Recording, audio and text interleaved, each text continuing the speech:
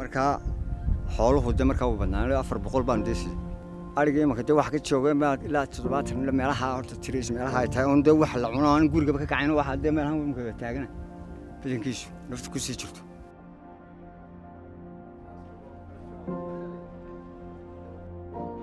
We are in a phase what we could call pre-famine in Somalia. That means that we are seeing a situation, humanitarian situation, which is progressively getting worse.